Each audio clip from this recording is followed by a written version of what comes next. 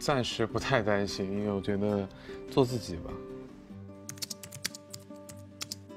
没有什么浪漫的事，但是认识了一群非常可爱的小伙伴，所以也是挺大的收获。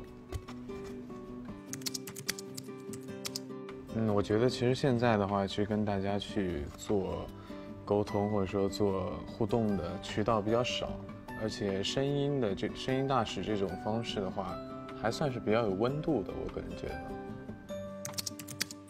最近的计划，比如说跟荔枝这方面的话，会不定期做一些直播。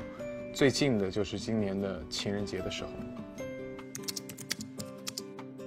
这个牺牲很大，所以得具体看作品。如果说真的有非常好的剧本的时候，我觉得我会愿意。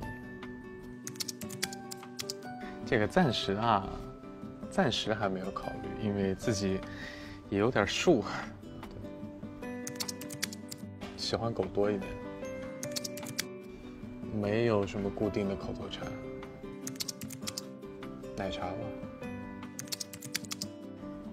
有那么一点点。本来呢，在别的采访里我都是打6分的，但是最近变胖了，所以我现在给自己打5.5分。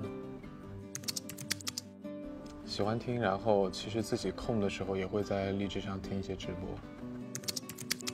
应该比较喜欢听那种脱口秀里比较搞笑的吧。这个我都不知道，你们到时候听吧。